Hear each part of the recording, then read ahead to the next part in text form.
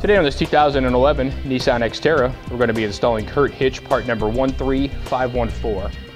Before we get started with our installation, we're going to go ahead and show you a couple of final install dimensions that are going to help make choosing your hitch accessories a little bit easier.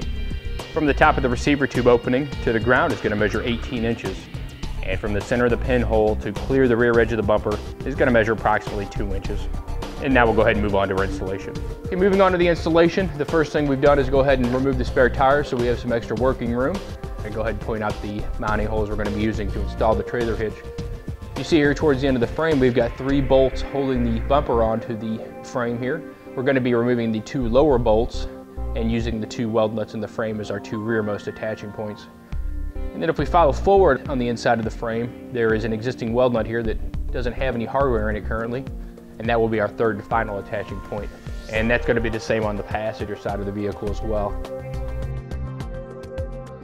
So the first thing we're going to do is go ahead and remove the 2 bolts per side of the vehicle.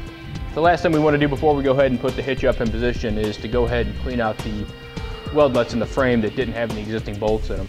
To do that, we're going to use a spray lubricant like a WD-40 and go ahead and spray the threads down. And we're just going to take a wire brush and go ahead and run that in there. Any vehicle that's seen at least one winter is going to have some road grime or corrosion built up into the weld nuts, and doing the cleaning process is going to make the inserting of our new bolts much easier. You may need to do this a couple of times, but once those are cleaned, we can go ahead and put the hitch up.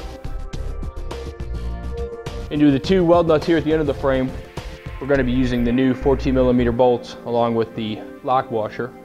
And into the forward weld nut, we're going to be using the new 12mm bolts along with the conical tooth washer.